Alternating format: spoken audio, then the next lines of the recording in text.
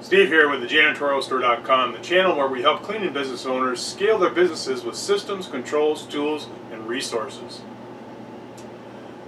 How to care for cleaning tools and equipment. You know, this has always been a pet peeve of mine from day one. You know, you have to take care of your equipment because your equipment will take care of you. The thing I always hated was that get out to a job site and here a piece of equipment wouldn't work, or it was so dirty I couldn't use it. You know, multiple things like that there. That would just frustrate the heck out of me. You know, and there's no reason for it. Obviously the person that used it last didn't clean it up, or didn't drain the tank, or didn't do something. You know, and it's very, very frustrating. That's one of the things I never did like, is whenever I opened up a janitor's closet and I seen our equipment just in disarray, and then I'd go over and I'd look at it, and the mop bucket wasn't cleaned, the mop head wasn't rinsed, you know, and you know, the auto scrubber wasn't drained, you know, just different things like that there. Very frustrating. You know, and the thing is that you want to do this. It's all about your image. You know, what kind of a message are you giving your customers, you know, when they go in the janitor's closet because let's say they needed something, or it's an additional storage room to where they go in there for storage of their own, and here they see your equipment is just filthy and it stinks because it wasn't rinsed or put away properly. You know, that's just not good. So, you know, that's the whole thing. That, and you know, I've seen this many times when people have gotten to a job site. I've seen these cleaning businesses, they'd open up their van or their car and stuff was just thrown in there, all disarray, and it looked like it had gone through a war. You know, it was just filthy, scummy. You know, and then they'd bring that stuff out and they'd set it up on the curb or the back of their vehicle or whatever because they're getting ready to go into a building.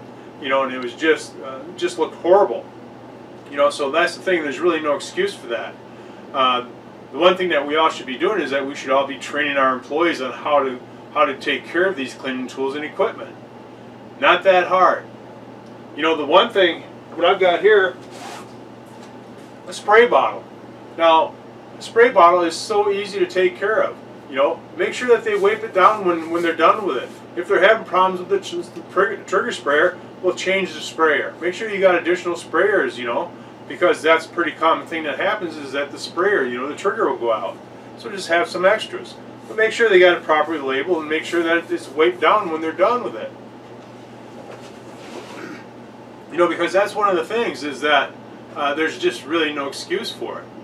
Something else is, you know, I've got a caddy here. So now the caddy, is it organized? Is it clean? You know, because again, it really sets the tone. It really gives a message to your clients when they're looking at your supplies, your tools and your supplies. There's no reason why this should be dirty and filthy and not organized. Just take the time to do it. So the other thing is too, you know, you could have small brushes. You could have brushes for your slow speeds. So, you know, make sure that these are all cleaned out, hung up and dried, and just make sure that we're taking care of them. Same thing with the microfiber cloths. You know, when we're done with these, we need to rinse them out, and we need to clean them. You know, if you have a system in place where you're having these laundered, well, then make sure that they're separating the colors and putting them in separate bags. You know, and then they can be laundered. Now, in some cases, whenever you are, you know, if you're using, let's say you're using a green cloth for dusting, well, every time you've dusted, go ahead and rinse that out in warm water, you know, and then wring it out and hang it, and then it's good for the next day. Now, you can do that for quite a few processes before you have to, you know, replace that cloth. Now, the same thing is true for brooms. Now, I've seen this many times where a broom is being sat on its bristles. Well, that causes the bristles to curl up. You don't want to do that. Make sure they set it on the handle with the bristles up. You know, then you'll have that broom for a long time. I can show you brooms that I've had for 18 years, and it's because you just take care of them. Now, the same thing is true with wet mops. You know, a lot of people are using microfiber flat mops, but again, you know, take care of it. Make sure that it's wiped down and that it still locks in place when you extend the handle. You You know, make sure that those pads are taken care of too. You know, again, they're just like microfiber cloths. You know, you got your pads, take care of them, wash them on a regular basis. You know, make sure that things are looking good. So, one of the biggest things that you probably always see is dirty mop buckets and ringers. Man, I tell you, you see it all the time. Next time you're walking through a let's say an airport or any restaurant or something like that there, I guarantee you you're going to see a dirty mop bucket and wringer, because they just don't take the time to clean them properly after every use. And in fact, if you were to look in the mop bucket, you'll probably see so much water will just be black because it's so dirty. And obviously they're going to have their mops in it too. But anyway, you know, that's just, again, it's not necessary. Make sure that you rinse your mop buckets out and your wringers and wipe them down.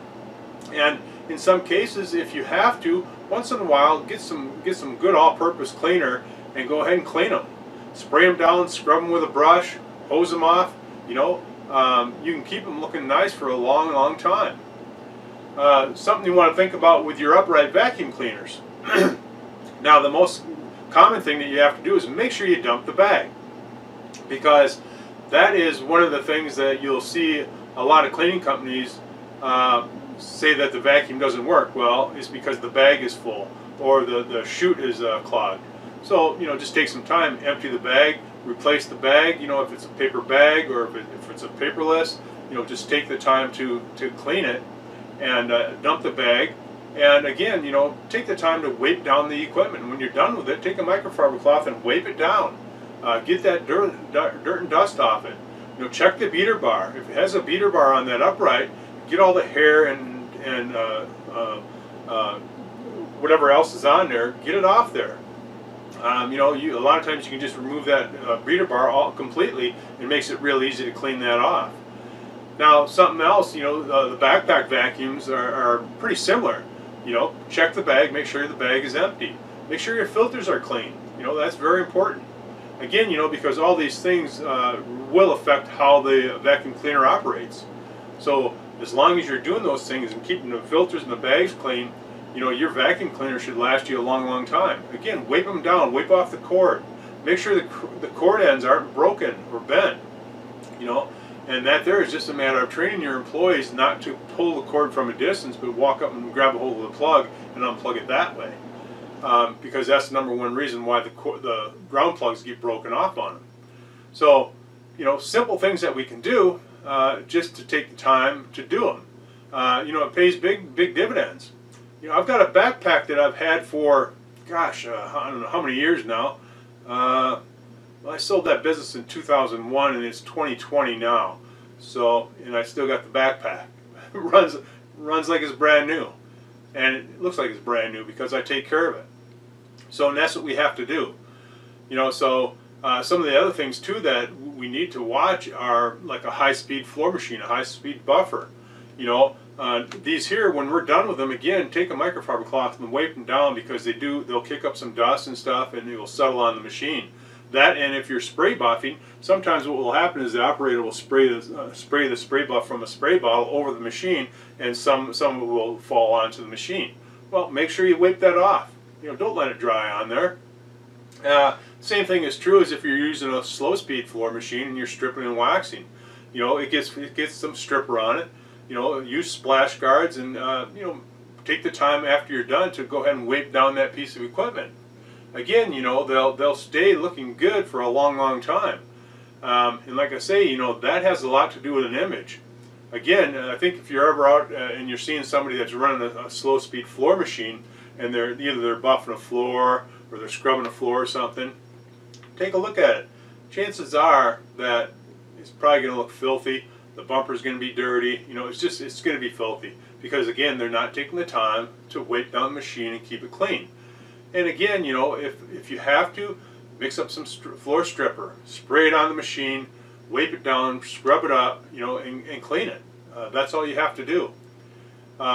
You know, the cords are very important. Again, you know, you don't want to have no cuts or nicks in the cord, so you're always checking the cord before and after every use, you know, because you have to unwind the cord and you have to wind the cord up. So that's the good time to take a cloth and wipe it down and check for any cuts. So, pretty simple stuff. So then, you know, you also have wet vacuums. Now your wet-dry vacuums is another thing that I see the same thing, is that they may have a wet vacuum that has an off-oil wand on it, but usually the vacuum itself is filthy, the wand is filthy, the hose is dirty, and some of those have filters in them too. So make sure the filters are clean, and make sure you rinse out the inside tank, after every use. Rinse it out, wipe it out, make sure it stays dry. Just take care of it. Take the time to do that. Now, in some of these wet vacs, they've actually got a front squeegee on them. So again, take the time after every time you use that to rinse it off, and wipe it down clean. So that's all you have to do. And never ever let any water sit in it. That tank has to be emptied every time. So on these wet vacs, make sure you do that. Now, something else you can do too is on your carpet machines. The one thing I see often is people always leave water in the solution tank. So don't do that. It starts to smell, and it's just not good. So after every use, make sure that you drain the recovery tank and the solution tank, and rinse it out. Make sure that it's staying clean. Then make sure you leave the lid open so it can air dry. And that's what you have to do. And again, make sure you wipe down the outside of that carpet machine. Again, it's all about our image. We don't want to be walking through or doing a job and where there's, especially in public, where people can see the equipment that we're using and it just looks horrible. I've seen companies that have had their company names on some of this equipment, and in some cases you couldn't even see the company name completely because there's so much dirt on the equipment. So just not a good image. And last but not least, what about the company vehicles? We have to take care of those too. So before any of your employees get in a company vehicle, you should have a checklist. They should be doing a visual checklist of all of the things on that vehicle. Are the tires inflated? Is the wiper blades good? Did they check the windshield wiper fluid? How about the oil? Has the oil, does it need oil? But you need to check all these things. And again, the inside of the vehicle is important too. Let's make sure that we keep it clean. Do we have SDS sheets in place? Is it presentable to where if we were to show a customer our company vehicle, that we would be proud of it? So just these things alone, if you do that, it's going to really make a difference in your image. So these are just some of the things that you can do for the care of cleaning tools and equipment. There's much more that you can do, but basically common sense will tell you, just take the time to go ahead and wipe down the equipment with a damp microfiber cloth. That's all you have to do. And if you do that, at least the exterior of the machine is going to always be looking good. But always make sure you dump the bag, clean the filters, and do the things that you need to do. Because like I say, as when I started this video, you don't want to get out in the field and have a piece of equipment not operate for you because of negligence, of just not taking care of it. You just don't want to do that. That will cost you a lot of frustration and cost you a lot of time. So just don't do it. Well, hopefully you got some value from this video, and if you did, feel free to comment and share. And if you have not already, go ahead and subscribe to our channel. And remember to turn on those bell notifications to get the latest updates of new videos for building a successful cleaning business. So, till then, thanks for checking in, and we'll see you next time.